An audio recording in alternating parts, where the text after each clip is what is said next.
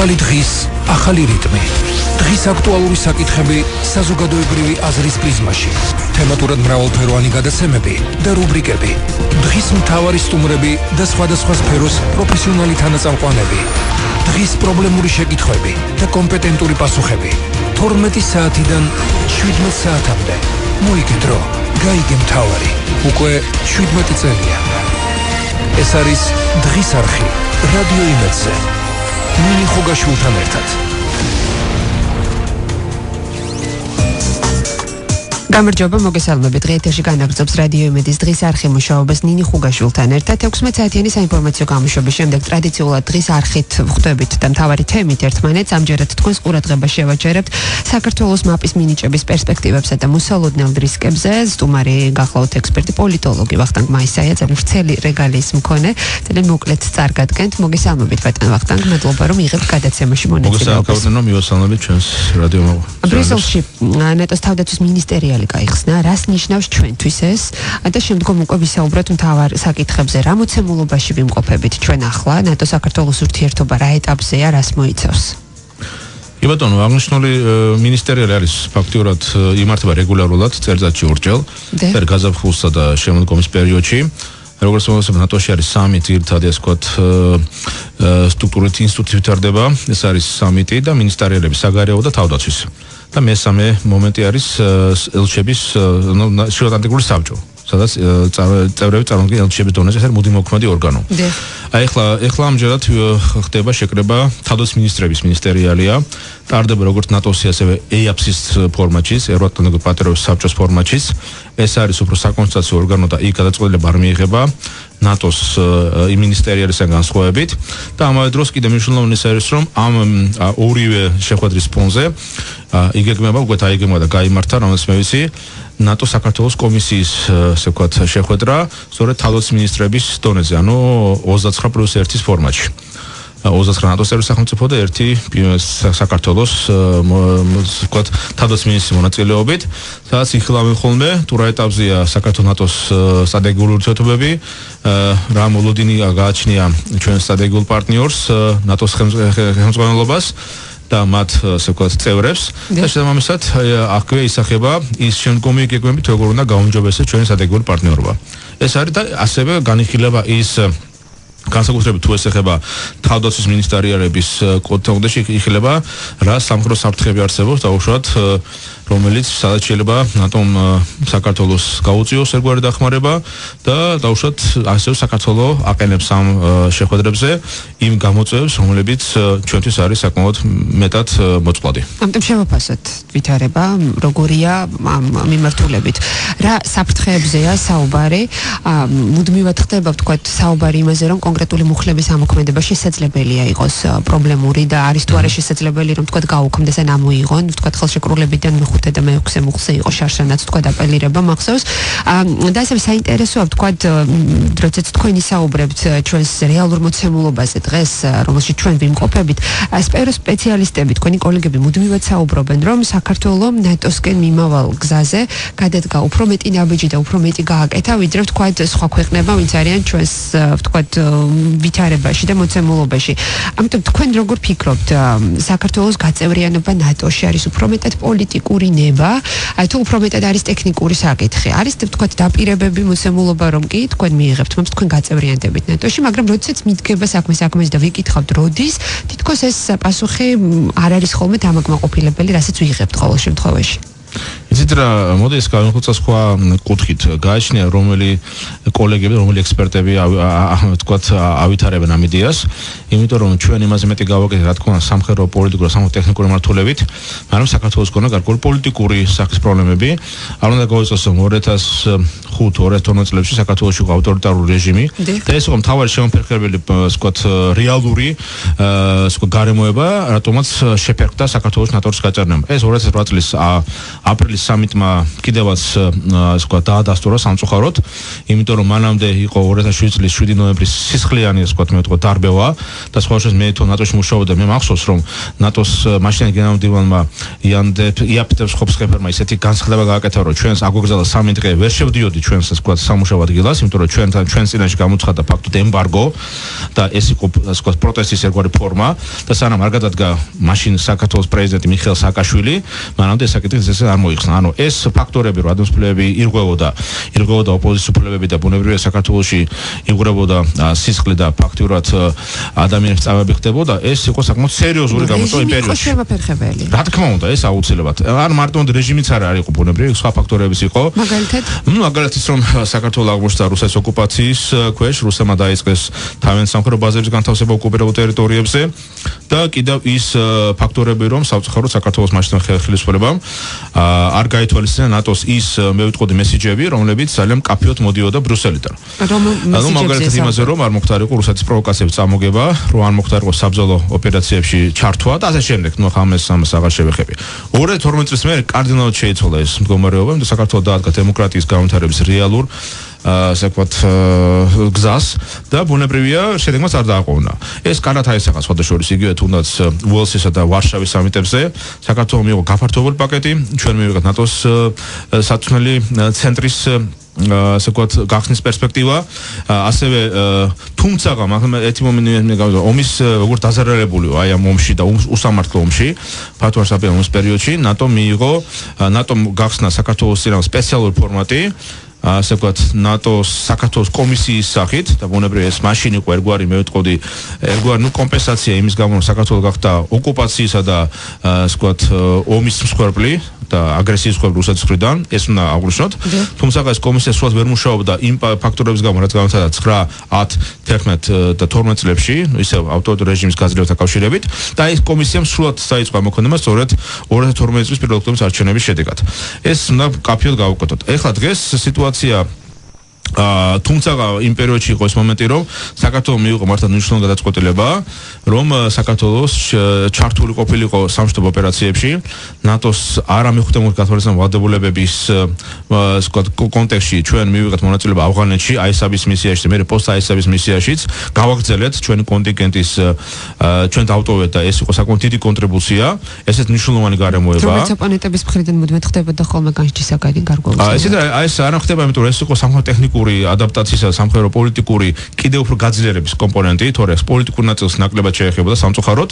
ასევე აქ ეხება ეკონომიკური განვითარების ელემენტებიც იყო. 2012 წლამდე დაჩქარდა უკვე ნატოს საქართველოს კომისიების რეგულარული შეხვედრები და უკვე ჩვენ მივიღეთ ის, რაც უკვე მივიღეთ. საკმაოდ სერიოზული მომენტი. ჩვენ ძალიან დავახლოვდით მაპის მიღების სტატუსს და შესაბამისად ასევე ფაქტიურად ასევე ნატომ პირდაპირ განაცხადა კიდევ რომ საქართველოს ტერიტორიული მისი პრიორიტეტული ნაწილი და შესაბამისად საქართველოს შორის კიდევ უფრო განვითარდებოდა სამხედრო ტექნიკური თანამშრომლობა. რას ნიშნავს მაპი ჩვენთვის? რას შეცვლის? მაპი, იცით რა არის? მაპი ეს არის სწორედ გაწევნების ფაქტიურად ბოლო ეტაპი. ან მაპი ეს არის ფაქტიურად ნატოს წევრი კანდიდატის სრულად მომზადება იმ სრულმასშტაბიანი წევრობისათვის, რომელიც მოიცავს არა მარტო პოლიტიკურ, არამედ ტექნიკურ საკითხებსაც. ნახეთ, მაპში არის 5 ძირითადი საკითხი გაშლილი. პირველი საკითხი პოლიტიკური, ეს არის სამხედრო, ეს არის რესურსების მართვა, აქ უკვე შემოდის უსაფრთხოების კომპონენტი. რესურსების მართვა რა მიმართულებით? რესურსების მართვა ნიშნავს სწორედ თავდაცვითი რესურსების მართვა და ეკონომიკური რესურსების მართვა იმისათვის, რომ ჩვენ მივახციოთ, შევასრულოთ ნატოს მიერ დადგენილი ვალდებულება. ანუ ერთეულის საგარეო პროდუქტის 2%-ის გამოყოფა თავდაცვის საშუალებებზე და ასევე ეკონომიკური ტემპების განვითარების სწორ დაგეგმა. ეს მესამე კომპონენტი ეკონომიკური მოიცავს. მეოთხე ეს არის უსაფრთხოების საკითხი და უშიშროების საკითხი. აქ უკვე არის როგორ საქართველოს მიიღეთ, როგორ დაეცავს საქართველოს საიდუმლო ინფორმაციას, რომლებიც მიიღება ნატოს სტრუქტურებიდან. როგორ მოხდება ამ ინფორმაციების ესე შენახულობა, ამ ინფორმაციების მიწოდება მტრისათვის არ მოხდეს. და მეხუთე ყველაზე მნიშვნელოვანი ეს არის სამართლებრივი ასე ვთქვათ საკითხები. ანუ ჩვენი და ნატოს სტრუქტურებთან, ანუ ასე ვთქვათ სამართლებრივი ჰარმონიზაცია, ჩვენი კანონების და კანონის ჰარმონიზაცია უკვე ევროატლანტიკური ინტეგრაციის კანონმდებლობის პრინციპებთან.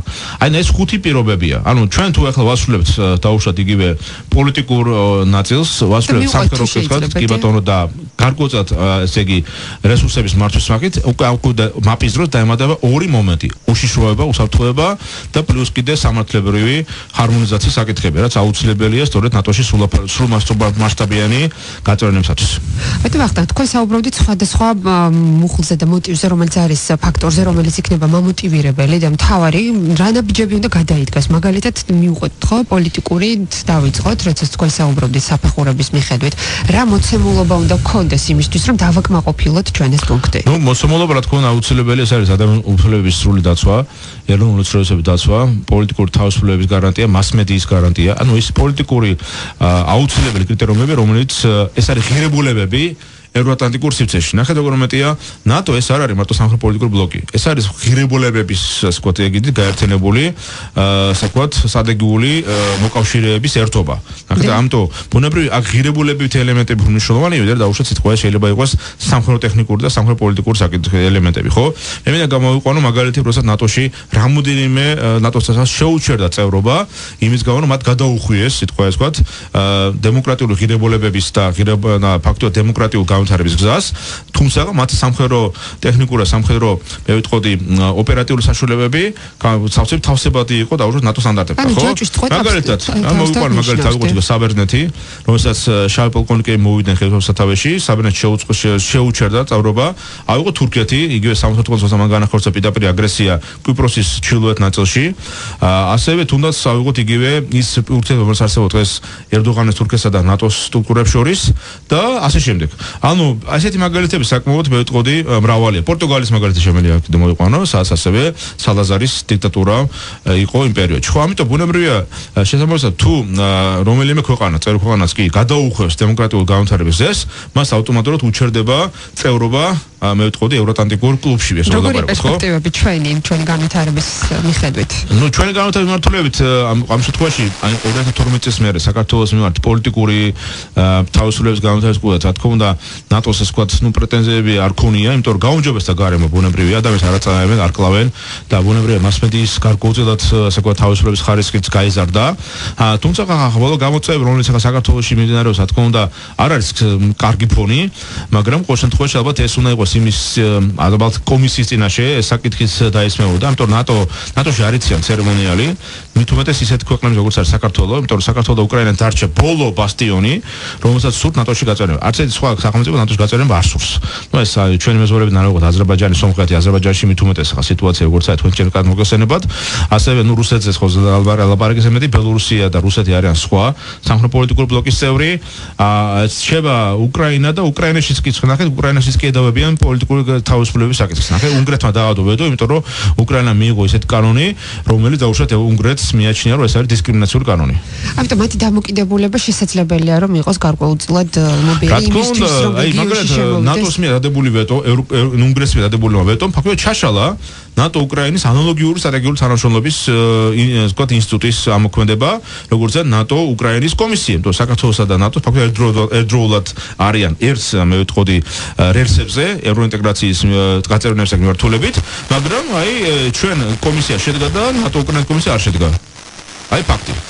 და რატომ ჩვენი კომისია, ანუ ამ შემთხვევაში რატომ შედგა? რა ჩვენ შედგა, იმიტომ რომ ყოველთვის ამეტყვის საქართველოს ასრულებს ვალდებულებას, რომელიც ახლება 29 ქვეყანა თვლის რომ საქართველოს ამავდებულებას მეტნაკლებად ასრულებს წარმატებით. როგორი სამხედრო კუთხით ვითარება ჩვენ? სამხედრო კუთხით ამ კუთხით რა თქმა უნდა ჩვენ ვასრულებთ ჩვენ ვალდებულებას, იმიტომ რომ ჩვენ არამედ უსაფრთხოების მიღები, არამედ უსაფრთხოების გამსემი ქვეყანა, ეს ერთი ჩვენ ასე ვასრულებთ ევროატლანტიკური ინტეგრაციის ანუ ნატოს ხელშეკრულებას არამეხუთე მუხლით გათვალისწინებულ ვალდებულებას, ესეთი ეს მუხლიც არის, როდესაც ნატო თავისი უშუალო პასუხისმგებლობის არეალის გარეთ ერთვება ის ოპერაციებში, რომელიც არის ანტიტერორისტული ოპერაცია, კონტრტერორისტული ოპერაცია, ბრძოლა მეკობრეობის წინააღმდეგ და სხვა ჰუმანიტარული ტიპის ოპერაციები და აქაც მნიშვნელოვანია ნატოს წევრი ქვეყნებისა და იგივე პარტნიორების ჩართულობა. სხვა შორის ჩვენ უფრო მეტად ვართ ჩართული და ნატოს ზოგიერთი წევრი სახელმწიფო. მაგალითად იგივე თუ ლატვია და ლიტვა მონაწილეობს ავღანეთის ოპერაციაში დაახლოებით 10-20-დან 25 ადამიანი, ჩვენ ვართ 900 ადამიანი წარმოდგენილი. რა არის მოტივი ამის? მოტივი ახლა რა გითხართ, მოტივი ჩვენი მოტივი, იმიტომ რომ ჩვენ ისინი არიან ნატოს სახელმწიფოები და ამიტომ მათთვის მოტივი ამ შემთხვევაში შეიძლება ნაკლებად მნიშვნელოვანი იყოს, მაგრამ ჩვენი მოტივისები ჩვენ გვინდა რომ ნატოს წევრი გავხდეთ და ჩვენ მივისწრაფით ამ მიმართულებით. გაიცემის პირველი ნაწილის დასრულებამდე არის დაახლოებით 2 წუთი დარჩენილი, ამიტომ უნდა გთხოვოთ ფიზიკურად არ ვიყოფოთ, რომ ჩავუნდათ სრულად დეტალებში გავყვეთ. ამიტომ როგორ ფიქრობთ, სად გვაქვს ყველაზე ძლიერი, ვთქვათ, ნიშნები და რომელია ჩვენი სუსტი მხარე ამ შემთხვევაში, რომელიც დაუყოვნებლივ საჭიროებს გასაგებად თქონა პოლიტიკური მოთხოვნებში რა თქმა უნდა ტერიტორიული თემების საკითხი მეზობელ სახელმწიფოებთან კეთილ მეზობელ ურთიერთობების აპორებების არსებობა. მე მინდა გითხრათ, რომ სანამ რუმინეთსა და უკრაინას შორის არ მოხდა ურთიერთობების დალაგება და რუმინეთმა უარი არ ათქვა დაუშვათ იგივე კუნძულს მეინიზე, უკრაინის სასარგებლოდ მანამდე რუმინეთის კარი დახურული იყო ნატოში. და ესეთი პირობა იყო, ანუ ეს მომენტი არსებობს. სამწუხაროდ ტერიტორიული მთლიანობა არის კვლავ ერთ-ერთი შემოფარგლებელი ფაქტორი. ამაზე სხვა შორის ჯეიმს აპატურიამს განაცხადა, რომელიც არის ნატოს სპეციალური წარმომადგენელი კავკასიის ცენტრალურ აზიის ქვეყნებში და ეს არის ფაქტიურად იგი თავის დროზე იყო ნატოს პრესპიკერი და ბუნებრივია ის რასაც აცხადებს ნატოს ხელმძღვანელობის სახელით. ეს ერთი მომენტი. მეორე მომენტი, რა თქმა უნდა, რთული ურთიერთობა რუსეთის ფედერაციასთან, მიუხედავად იმისა, რომ ნატომ თავის სტრატეგიულ კონცეფციებში განსაკუთრებით ორ ბოლო ბრიუსელისა და ვარშავის სამიტებზე იქ პიტაბე დაეწერა, რუსეთი არის ფაქტიურად რეალური სამხედრო გამოწვევა და არის იმპერია ნატოსი. ეს პირდაპირ იყო დაფიქსირებული და დღეს ეს კიდევ უფრო რეალობაში გადადის. ეს საკითხის ბუნებრივი არის ერთ-ერთი შემოფარგლებელი ფაქტორი ნატოში გაწევრებისათვის. ან თქო ეკონომიკური მდგომარეობა, ესეც არ უნდა და არის უსაფრთხოების საკითხებში სერიოზული მე ვიტყოდი პრობლემები. მათ შორის იგივე თუნდაც კანონი მოსმენთან დაკავშირებით არ მგონია იყოს და ნატოს სტანდარტებთან მიახლოებული და ამანაც შეიძლება უკვე მაპზე დაიწყება, ასე ვთქვათ, რეალური საუბრები, მაპის მოლაპარაკების მონაცემ დაიწყება. შეიძლება რა თქმა უნდა, ამაზეც შეიძლება იყოს დასმული საკითხი, რამდენად ეს დემოკრატიულ სტანდარტებს შეესაბამება და რამდენად უნდა მოხდეს ჩვენი რეფორმა. ხო, ნატოს მოთხოვნა იყო, რომ უნდა მოხდარიყო აი გაერთიანებული შენგენის სამინისტროს დაყოფა საზოგადოების სახელმწიფო უშიშროების სტრუქტურებთან და ეს სწორედ ნატოს რეკომენდაციით მოხდა ამათი ასე ვთქვათ განცალკევება და ეს სტრუქტურის არსებობა, რომელიც იყო საბჭოთა მოდელირების ბრენდირება ჩვენს ასე ვთქვათ რეალობაში, ეს იყო ერთ-ერთი შემოფარგლებელი ფაქტორი ნატოში გაწევრიანების მიმართულებით. ამიტომ ეს საკითხი მნიშვნელოვანია და რა თქმა უნდა, ჩვენი კანონმდებლობის ჰარმონიზაცია ნატოს სტანდარტებთან. უღრმესი მადლობა. რეკლამის დროა და მოკლე სარეკლამო ჭირის შემდეგ ჩვენ კვლავ ვბრუნდებით ეთერს პერსპექტივებზე ვისაუბრებ და აუცილებლად გავამახვილებთ ყურადღებას რისკებზე, თუ არის საფრთხე, რა მოლოდინი აქვს ჩვენ სტუმარს, პოლიტოლოგს, ექსპერტს ვახტანგ მაისაიას. მადლობა რომ გვისმენთ. ეს არის დღის არხი რადიო იმედზე. ნინი ხუგაშვილთან ერთად. მოგესალმებით კიდევ ერთხელ ვიდეოში განვაგრძობთ საუბარს ნატოს საქართველოს ურთიერთობების შესახებ. შეგახსენებთ, რომ ბრიუსელში ნატოს თავდაცვის მინისტერიალი გაიხსნა გუშინ. რას ნიშნავს ეს მინისტერიალი ჩვენთვის, როგორია ურთიერთობა ამ ეტაპზე? ამის შესახებ ყოველ საუბრობთ ექსპერტი ვახტანგ მაისაია ოქტომბერს. კიდევ ერთხელ მოგესალმებით და მადლობა რომ ეხებთ გაიცემაში მონაწილეობას. გუშინვე ძალიან ბევრი შეკითხვა და კითხვის ნიშანი წარმოშვა ჯეიმს აპატურიამის განცხადებამ. როგორ შეაფასებთ თქვენ, რამდენად არის რეალურად საფრთხის შემცველი? თქვენ ბუნებრივია საუბრობდით მანამდეც რომ მაპი უნდა ყოფილიყო უმთავრესი შემდეგი ნაბიჯი იქნებოდა თქვა ნატო, ანუ მაპის გარეშე ვერ მიედოდით ნატომდე. რეალურად ეს არის გაცხადებული უკვე თავად ნატოს წარმომადგენლისგან და საინტერესოა თქვენი შეფასება კონკრეტულად უსაფრთხოების ნაწილში. საზოგადოების დიდი ნაწილი სადაც შიშობდა მუდმივად, რომ შესაძლებელია რუსეთის მხრიდან აგრესია ყოფილიყო გაათმაგებული ძალით თქვა საქართველოს მიმართ. დადასტურდა და აღმოჩნდა, რომ ამის შიშები აქვს, ასე ვთქვათ, ბრჭყალებში ბუნებრივია ნატოსაც. რას ფიქრობთ თქვენ, რა როგორი იყო თქვენი თქვათ რეაქცია თუნდაც? ახლა გულითაც აქ არის ცოტა დუალისტური ასე ვთქვათ რეაქცია იყო ჩემში. პირველ რიგში როგორც ნატოს ევროატლანტიკური ინტეგრაციის მომხრესთვის ეს იყო ჩემი შოკი და ბუნებრივია მეც მქონდა ხოლმე ჟურნალისტთან ურთიერთობა, როგორც ვარიგებდი ხოლმე ამ თემის წამოწევას. ხოლო სამოდელო მაპი ეს აუცილებელი ჩემი და ჩვენი საერთო საზოგადოების ის არ არის, რა ქვია, ასე ვთქვათ, ეგვარი ჟინი, ეს არის ნატოს აუცილებელი მოთხოვნა 99 წლის ვარშავის სამიტზე მაპის შემოღებული იქნა, როგორც აუცილებელი კრიტერიუმი, რომ წევრი კანდიდატი კარგად მოამზადონ ნატოს სრულუფლიანი გაწევრიანებისათვის. ეს აუცილებელი კრიტერიუმი, იმიტომ რომ როცა გაწევრიანდა სამი ქვეყანა, პოლონეთი, უნგრეთი და ჩეხეთი, მათ შეექმნათ რეალური პრობლემები გაწევრიანების შემდეგ, ამიტომ ნატომ შემოიღო როგორ გარდამავალი ეს ვთქვათ 5 კიბის საფეხური, როდესაც უნდა მოხდარიყო სრული გაწევრიანება. ჩვენ ვართ მესამე საფეხურზე ახლა. ინტენსიური დიალოგის სტატუსი გაგვაჩნია და გადავდეთ მე-4 საფეხურზე. ანუ მაპი ჩვენ ყველა ვარიანტში გავიაროთ. მე გითხარით მაპის მნიშვნელობა და ანუ მაპზე უკვე ერთობა უსაფრთხოების, სამართლისა და რესურსების მართვის, ეკონომიკური მართვის მომენტებიც, ხო? რაც არ მარტო პოლიტიკური და სამხედრო, ამით ეს სამი მომენტიც ემატება. ეს აუცილებელი კრიტერიუმია. ეხლა აქ აპატუურმა, მაგრამ მეორე მხრივ აპატუურმა თქვა ის, რაც რეალობაშია. ამ თქვა, რომ მაპის მინიჭების შემთხვევაში ნატო ვერ იღებს პასუხისმგებლობას საქართველოს შემდგომი, მე ვიტყოდი, სამხედრო უსაფრთხოება იყოს გარანტირებული. ამაზე იყო საუბარი. იმიტომ რომ ეს მართლაც ესეა. თუ ჩვენ მაპს მივიღებთ, ჩვენზე ვერ იმოქმედებს მუხლით გათვალისწინებული ვალდებულება. ეს ვალდებულება ავტომატურად ენიჭება იმ ქვეყანას, რომელიც ავტომატურად ხდება უკვე მაპის მერე, როცა უკვე გადაწყვეტა მიღებულია, რომ ის ქვეყანა არის უკვე ნატოს წევრი სახელმწიფო.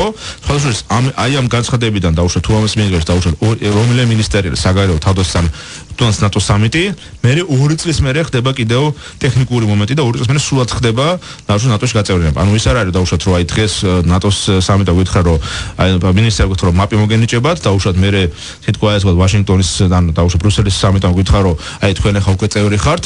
ანუ ამის მერე კიდევ 2 წელი გვინდა რომ ჩვენ კიდე ტექნიკური რაღაც პროცესები გავეროთ და გავხდეთ სრულფერიანი წევრი. მაგრამ როდესაც უკვე ნატო იტყვის რომ თქვენ დაუშვათ სამიტად თქვა რომ თქვენ უკვე მაპის კარაცა გაიარეთ და ხართ წევრი სახელმწიფო, აი აქედან უკვე ჩვენზე უკვე ფორმალურად მაინც ცელდება მეხუთე მუხლით გათვალისწინებული ვალდებულება და ნატო ვალდებულია როგორც სამხედრო პოლიტიკური ბლოკი და ასე ვთქვათ კოლექტიური თავდაცვის ინსტიტუტი უკვე დაიცავს თავისი მოკავშირე. მანამდე ჩვენ გვაქვს მხოლოდ ასპირანტის ანუ კანდიდატის წევრის სტატუსი და ეს არ არის სამართლებრივი ფორმა რომ ნატომ ჩვენ დაგვიწევს პირდაპირ დახმარება. შეიძლება ჩვენ ირიბი დახმარება გაგვიწიოს გარკვეულ იმ კუთხით რომ გარკვეულწილად აი აგრესიის რაღაცა ფორმით არიდება მოახერხოს, მაგრამ თუ პირდაპირ ესეთი მოვლენები განხორციელდა ღმერთმა როგორც 2009 აგვისტოს ომის დროს მოხდა, ნატო ამ შემთხვევაში უძლურია.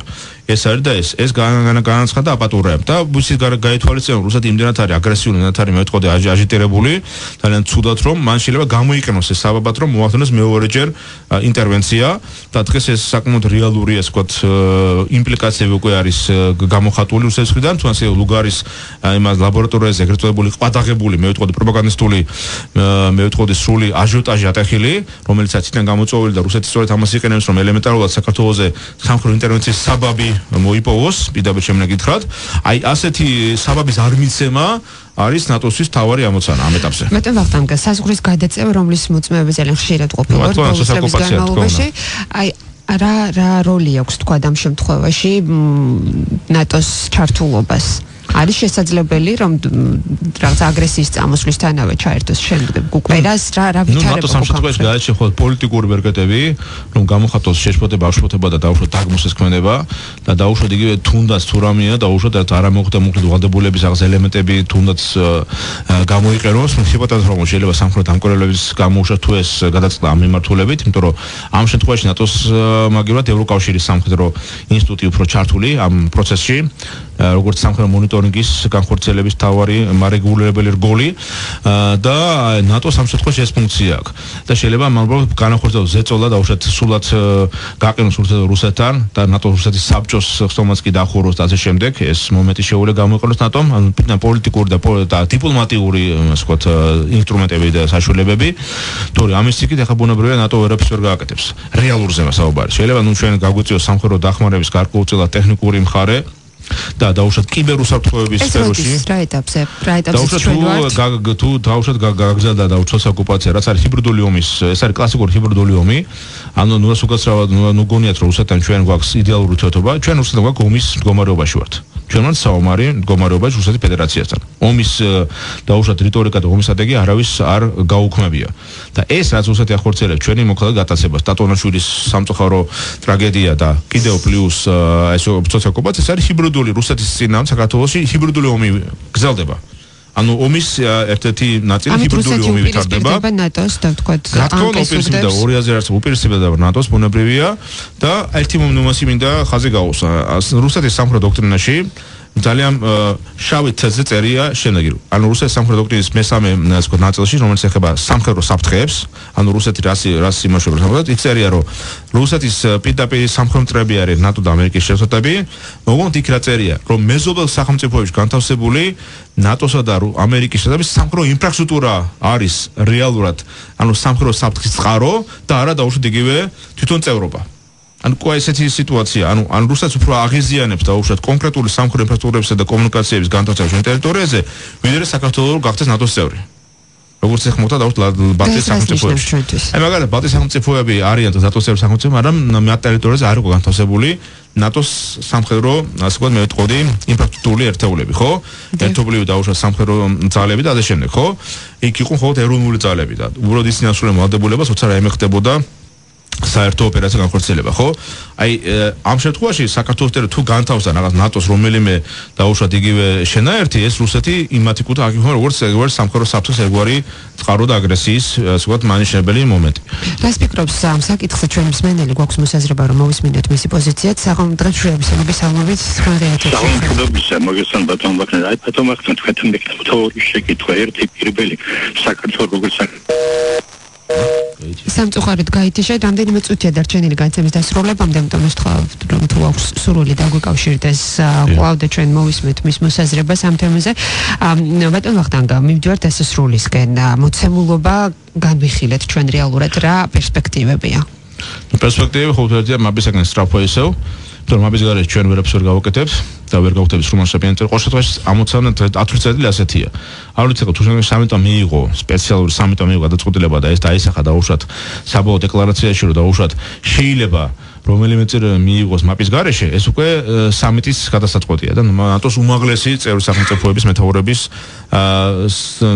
სტრუქტურალურ გადაწყვეტას, ხო? მაგრამ ამ ეტაპზე ესია, გაწერილი ასია, ხო? კი ბატონო, მაპის მიღებით რა საფრთხეები შეიძლება არსებობდეს ჩვენი მისამართით და რამდენად ვართ მზად ამ განმარტებისთვის? ეს რა მაპის სამწუხაროში მე არასწორად არის ახმოვანი მომენტი, მაპი ეს არის არ არის საფრთხის ახმოვანი მომენტი, მაპი ეს არის იგივე წევრი სახელმწიფოს უკეთ მომზადება ნატოს წევრი სახელმწიფოს გაწევრებისათვის. ანუ ამ შემთხვევაში ახალი ნაბიჯია გადადგმული ყოველ შემთხვევაში და ეს არის ფაქტობრივად მომზადება. ანუ ჩვენ შევდივართ მოსამზადებელ კურსებზე და თუ ამ კურსებს წარმატებით გავავლით, ჩვენ გვეძლება საშუალება რომ გავხდეთ წევრები. ეს არის ახალი ნაბიჯი და რუსეთისთვის ბუნებრივია. ანუ რუსეთი შეიძლება ამას აკმოს როგორც აი გაწევრიანების დაჩქარების ვარიანტი, შეიძლება მაპის წევრობიდან აუშვათ 1 წელიწადში ან 9 წელიწადში უთხრა ჩვენ იდეალურად ასრულებთ მაპის მოთხოვნებსაც კი თქვენ შეიძლება 9 წელიწადში გახდეთ ნატოს წევრი სახელმწიფოები, ხო? ასეთი მაგალითების პრინციპში იყო დაუშვათ ლატვიის მაგალითზე.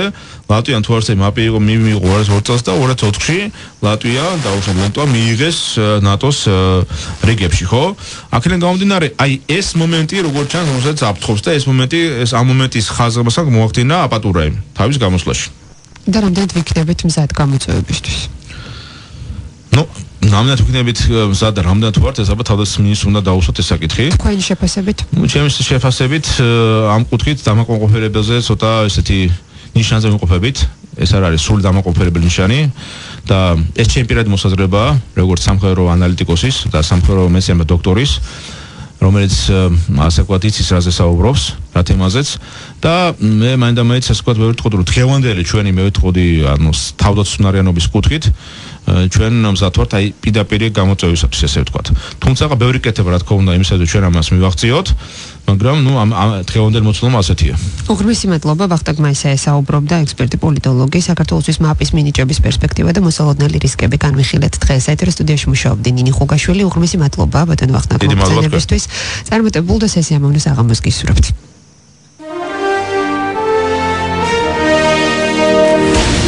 ახალი დღის, ახალი რიტმი. დღის აქტუალური საკითხები საზოგადოებრივი აზრის პრიზმაში. თემატურად მრავალფეროვანი გადაცემები და რუბრიკები. დღის მთავარი სტუმრები და სხვადასხვა სფეროს პროფესიონალი თანაწამყვანები. დღის პრობლემური შეკითხვები და კომპეტენტური პასუხები. 12 საათიდან 17 საათამდე. მოიგდრო, გაიგე მთავარი. უკვე 17 წელია. ეს არის დღის არხი რადიო იმედზე. მინიჭება ხუგაშვილთან ერთად.